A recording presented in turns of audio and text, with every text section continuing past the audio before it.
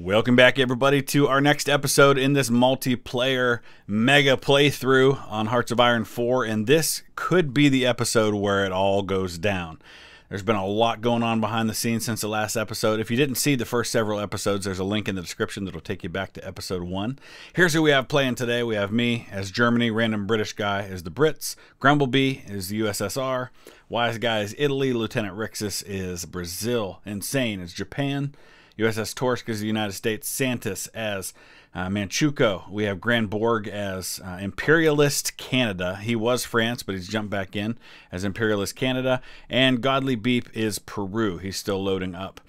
There's been a lot going on behind the scenes. If you saw the last episode, you know at the very end, at the end of the peace conference where everything got divided up, Great Britain really angered pretty much everybody by freeing Norway from Finland.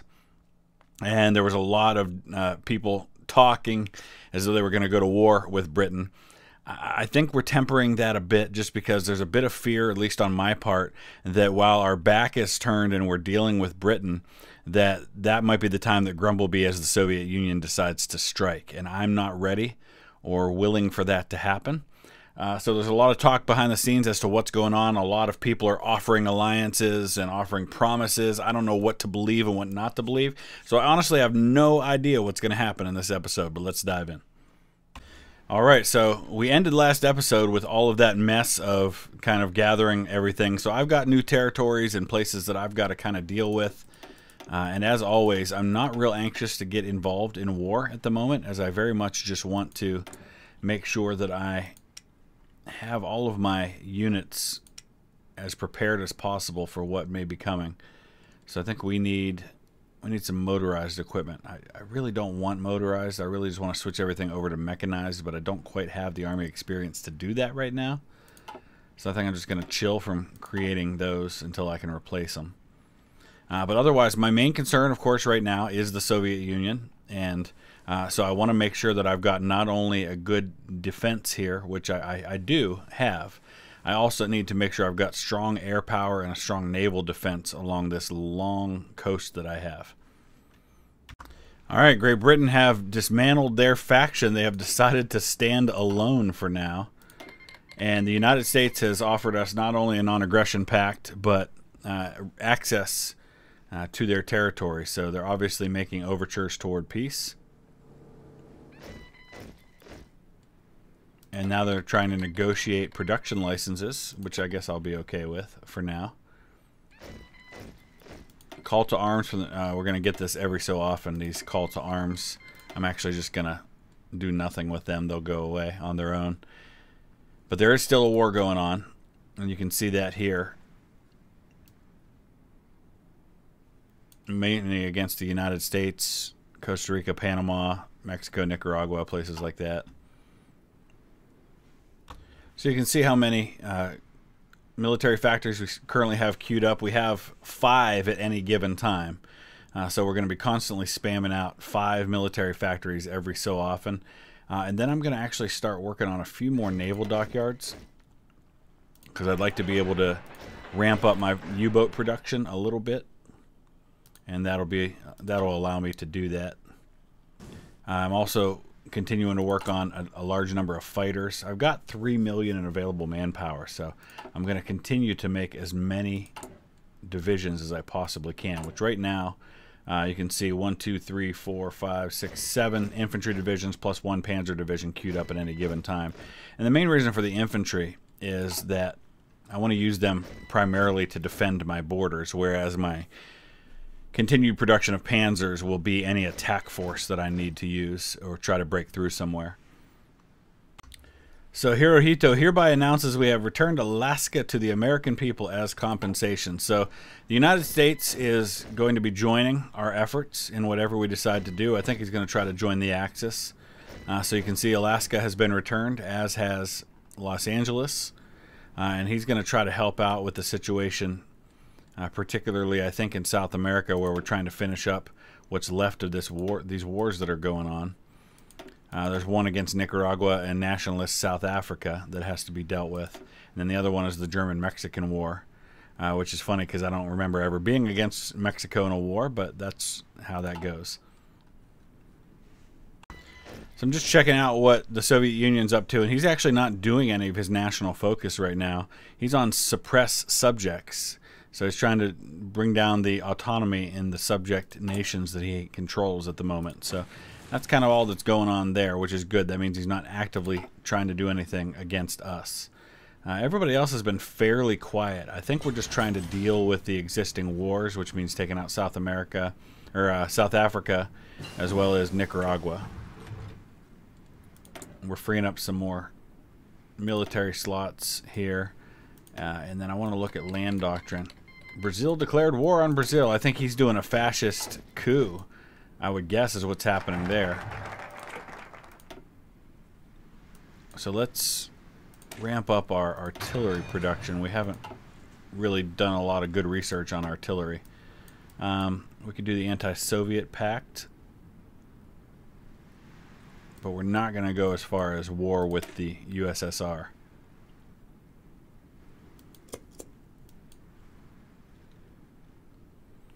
Another thing I'm doing is I'm continuing to pump out divisions for defense.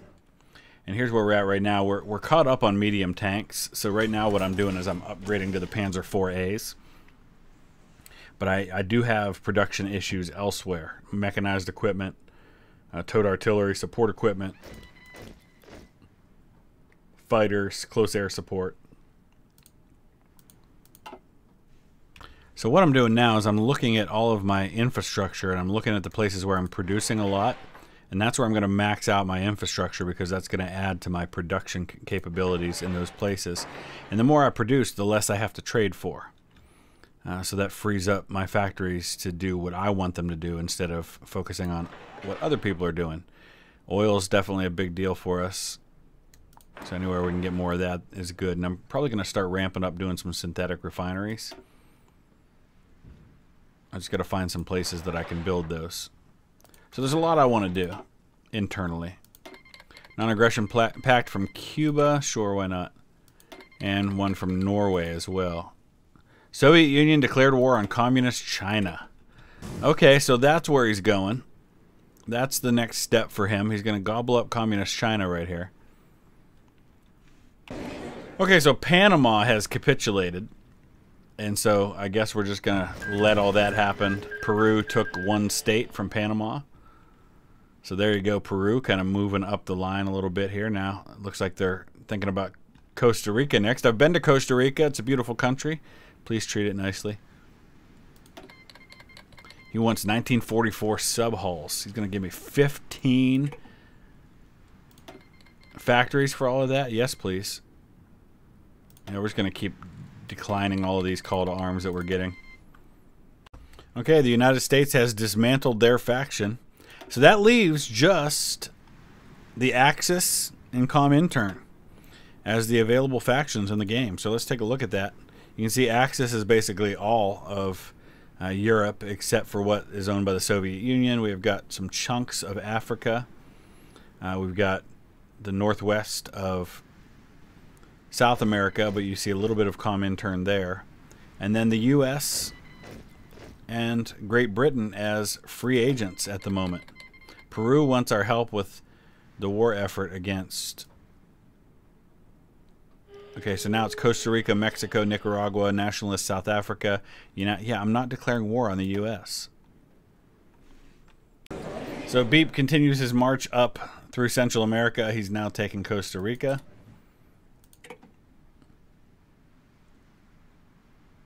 So that's gonna end that. Let's see where those wars are now. It's just Mexico, Nicaragua, nationalist South Africa.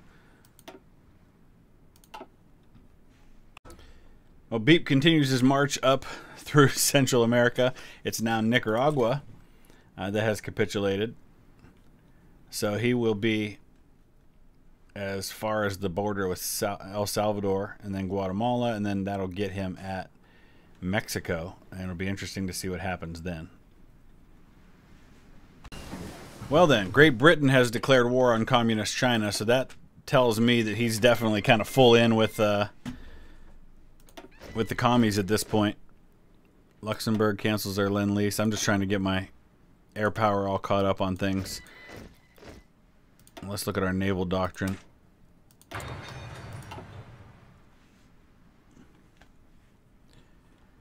So that's kind of where that's at now. Let's take a look at that war. China has joined Nationalist South Africa as our enemy in the Norwegian-South African War.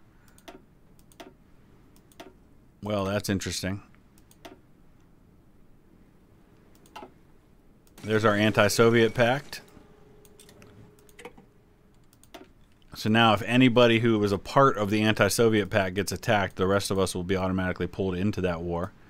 Not how I thought it would go. I really wanted to go this route and go with a full alliance with the USSR, but he just didn't go for it. So that's where we're at. What else can we do now?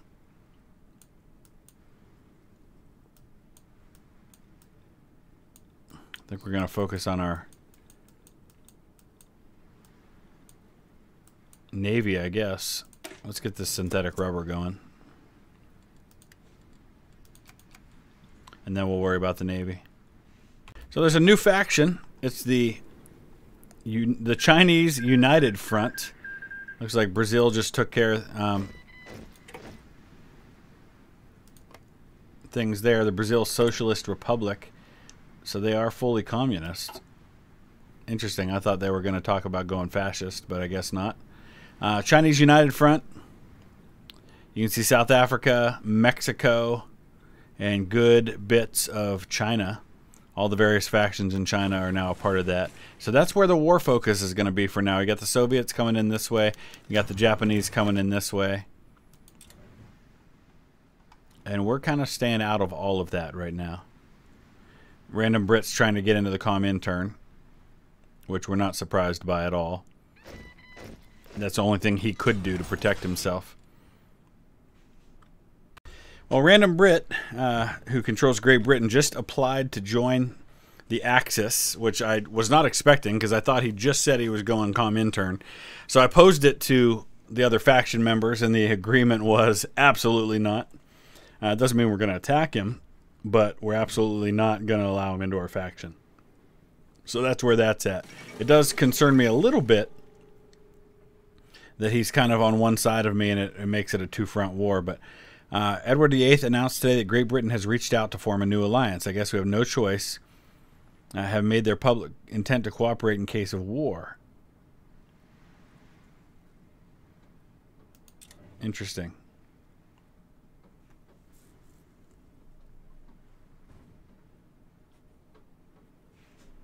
So here's the situation now. It looks like Japan's about to take Nanking, and he said it's going to be different this time. He's not going to do bad things, so we're all glad for that. But he's also moving in from the north. You can see that there from Manchukuo. So far so good as far as Japan's war in China goes. And it's basically going to become kind of this proxy war where Japan's coming in from one side, Soviets are coming in from the other side. Japan's also coming up from Indochina, what we would call Vietnam today, and he's moving in this direction. I don't know what the UK is doing in all of that, but we know he's supposed to be a part of that as well. It's late November 1941. I'm feeling pretty good now about how well I'm being able to ramp up my divisions. I've currently got 10 divisions in production at any given time. So we're also up to 4.22 million in manpower. We've got 1 million in fielded manpower.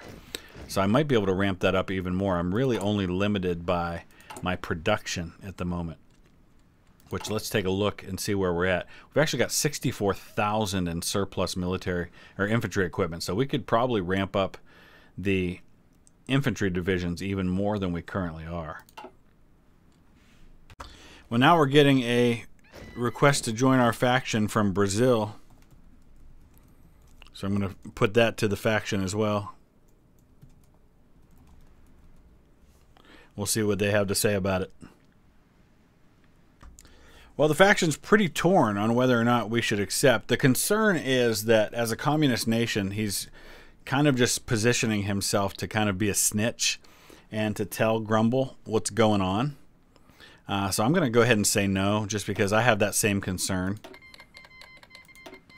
That he's just trying to find out what's going on in our nation and would allow Grumble to know from the inside exactly where our weak and strong points are. So Great Britain just once again dismantled their faction because he knows that his time is short. Italy is now ramping up for war against the British. He just started the process of declaring, so that's coming soon, and that's why the Brits decided to try and join the Axis once again. So we keep getting requests from both the British and the Brazilians to join our faction, and of course we're not allowing either one of them. I think we're pretty strong to where we can stand without them, especially as you can see how many units I'm currently producing all at once. I'm really ramping up the size of my army. I've got 1 million in a field. I've got 135,000 in training. I've got a lot of Navy and air production going at the same time, so I'm feeling pretty good about our chances.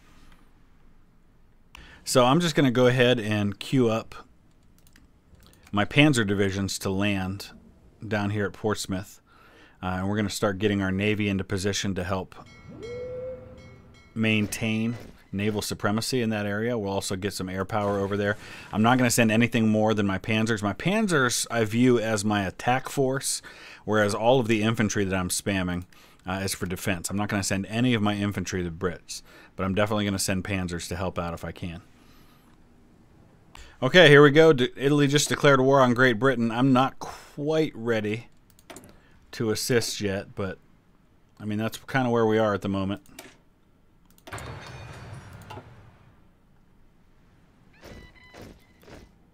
So we'll see what happens here. But I'm going to try to start queuing up everything. See how the Navy is doing. So far, so good. Okay, the United States just declared war on Great Britain, so it's all going down now. Italy and the U.S. so far against Britain. I haven't been called into that war, so I'm not a part of it yet, but I am prepared to go after him. And just Grumblebee continues to sit there, not really doing a whole lot. He's actually barely fighting against Communist China now, which makes me wonder what the rest of his units are doing or preparing for. But the longer we can stay out of war against the Soviets, the better. Italy just says he always wanted to see the pyramids. So mainly that's where the war is going right now, is Italy is fighting Great Britain in Africa. Of course, I could go against the British here. Is Wales independent now? And what's going on here? He just made Wales and Northern Ireland independent. The U.S. just declared war on imperialist Canada. He just freed Scotland, Wales, and Northern Ireland. So now it's just England and Ireland. Interesting. Not sure what's going on there. So because I think what's happening here is he's releasing these countries so that in the event that we invade Britain, we can't take those places. So a bit of a childish move. Kind of a I'm taking my ball and going home type of thing. Oh, and now he just did it with Ireland too. So that's why I'm going to go ahead and declare on him, just to punish him for his behavior. Not a lot of territory to take now since he just released everybody else. Ireland, Northern Ireland, Scotland, and Wales. And now Granborg saying, please take Canada. He controls imperialist Canada at this point. The U.S. is invading him. You just got to keep one eye on what the Soviets are doing over here, just in case. But I don't really see anybody on the border at the moment. I don't know if that just means he doesn't have anybody and they're all over here, or what. Okay, our justification for East Anglia is complete, so we're going to go ahead and declare on the Brits.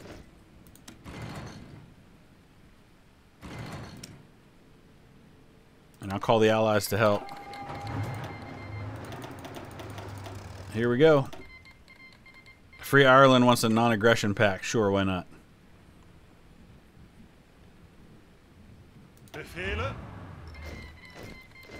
That's fine. Japan doesn't... I don't need Japan to join it right now. Totally understand that. Let's go ahead and see if we can land over there. We do have naval supremacy.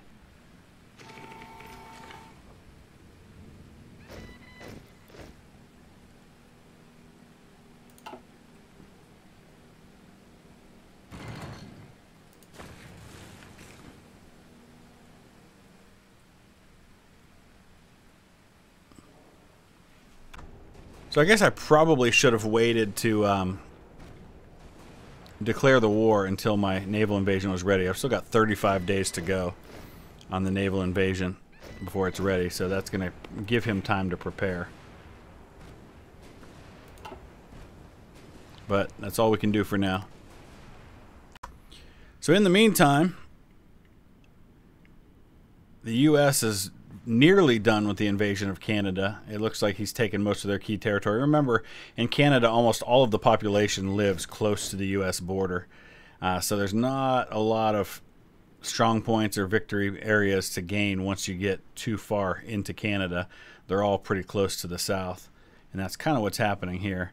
I don't know what in the world's going on over here with France. And I don't know why we keep dropping to a pause. Things are going pretty slow at the moment. We are now 28 days away from being able to invade the UK. The good news is we continue to have... I'll see now he's going to have time to start building up his supremacy here, and that's going to make it a little harder. So we're going to have to get some more naval presence in the area. Okay, Imperialist Canada has capitulated. We're going to start putting some radar on the border with the USSR so we can see what's going on a little further back. The speculation is that the reason we don't see more of his forces on the border, in fact we see very little, is that he's probably back defending on this river, which is a good defensive point to have. And that's probably what's happening there. Alright, so you can see that Italy has taken most of Africa now, so he's definitely winning the war against the Brits there. Not entirely sure what's going on here. It looks like Manchukuo and Japan are kind of splitting the territory that they've conquered, but they're pushing well against China. I'm working on some radar so I can see a little further into Soviet territory as far as what's going on, and we are now just 3 days away from being able to launch our invasion of the UK, where I continue to have naval supremacy in the English Channel, so I'll be able to do that when the time comes. We've got 82% naval supremacy. I'd actually like to get that a little higher before I launch the invasion. Well, it looks like he's trying to merge his entire fleet into one. 71 destroyers, 14 light cruisers, 7 battleships, 3 battle cruisers, a couple of aircraft carriers, and 24 naval bombers. They sank 5 of my subs, a cruiser, 2 destroyers, but nothing of any major concern because we continue to hold naval supremacy in the region, which is all that really matters as we prepare the invasion to take place, which should be happening right now. Here they go.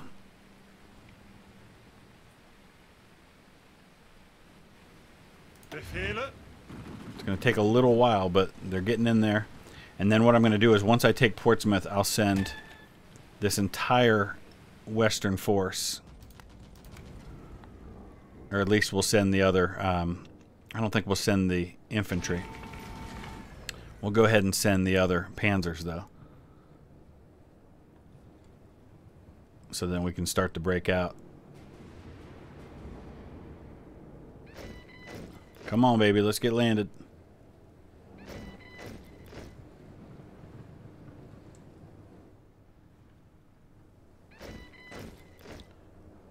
They're almost there.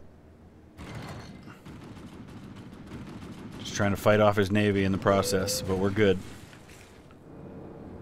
We're almost in Portsmouth. Oh, so long it takes. Then we've got to quickly break out so we can have no supply issues.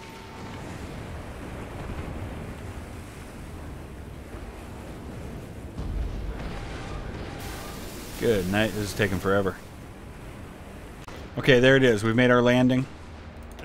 So now what we need to do is we need to start breaking out. We're going to go for London.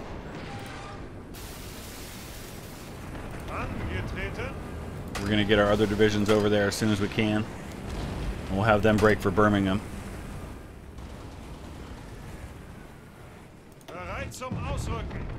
Let's try to get some kind of a front line built here. The fall of London, there it is. We'll do the same with these guys. We'll just draw a front line. Push the offensive line forward. And then we'll deal with all of that as it happens. Non-aggression pact with Cayenne. I don't even know where they are. Is that where they grow the peppers? So I'm doing all of this with just my 22 Panzer divisions. Nobody else is involved. I'm keeping all of my infantry on the mainland to defend on both ends. And that's the way it's going to stay. I don't need anything more than the Panzer divisions. I think I've got plenty to deal with the Brits. Let's see if we can destroy these units in Dover. Maybe not. Probably wasn't the wisest thing to go after his 7 divisions there, especially when I can just keep them contained and go elsewhere. So we'll just continue to break out as best we can. We've lost 4,000 men so far. Not a huge deal.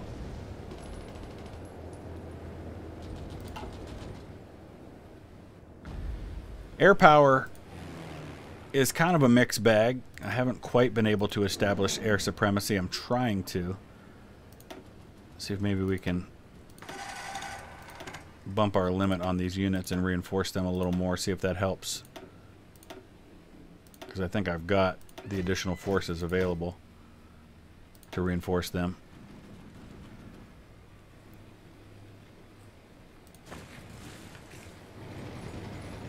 Once we take Birmingham, go down here, take Cornwall, I think we'll be in pretty good shape. I'm just going to send a couple of divisions down there because I don't think he has much defending on this side. So there aren't that many. Oh, Liverpool. We'll have to take Liverpool. Since he doesn't have any of the rest of this, it's not going to take much to be able to take England out of the war. They canceled their non-aggression pact. Finland did. Alright, that concerns me. Oh, he gave him back Norway. Of course he did. So that concerns me that they're gearing up for war, which is quite possible while I'm distracted, at least while he thinks I'm distracted. I've got plenty of units to defend the homeland. Alright, so we've taken Portsmouth, we've taken Birmingham. Let's go ahead up and take Liverpool and Manchester.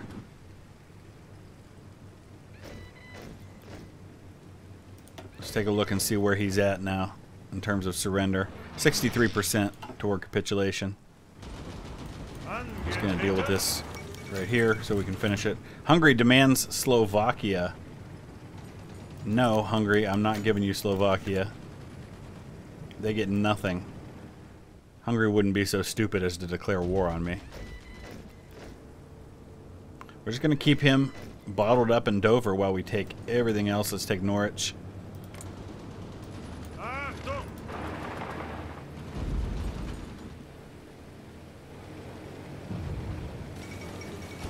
German Reich rejects Hungarian demands.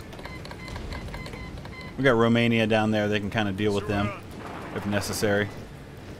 All right, Manchester leads Sheffield. Where's the capital now? Does he even have a capital? Probably Dover. Yep. It's all right. I don't think I need Dover to win.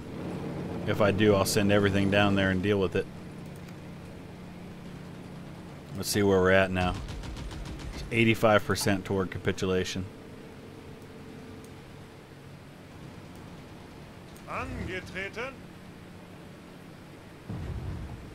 I'll send some divisions this way to help out.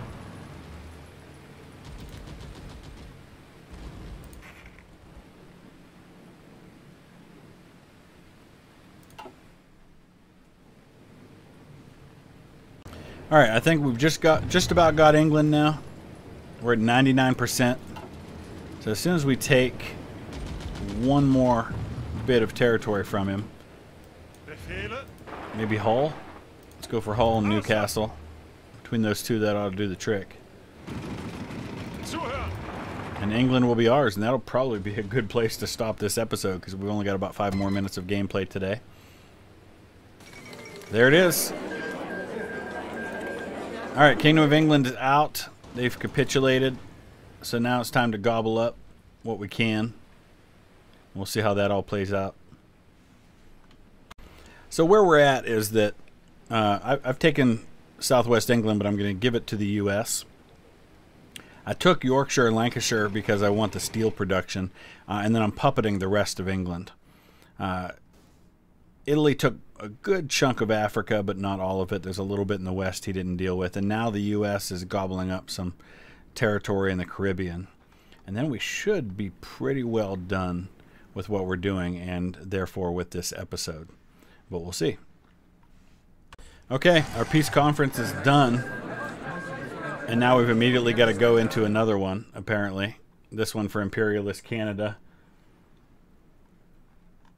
So you can see what the situation looks like now. England is just this territory here. U.S. is going to gobble up all of Canada and be done with that because he's the only one involved in that war. We're going to give Southwest England to the U.S. as soon as we get the chance to. And that'll be how we wrap up this episode. So you can see that basically now it all comes down to a war between the Axis and the Comintern. That's going to be how we decide all this. So let us know what you think. Use the comment section below. I'm sure there's going to be a lot of discussion, a lot of backroom dealing going on. Some folks who got knocked out are probably going to want to come back in as other nations. We will see how that all shakes out next week. Thanks for watching. Hit the like button. We'll see you again soon.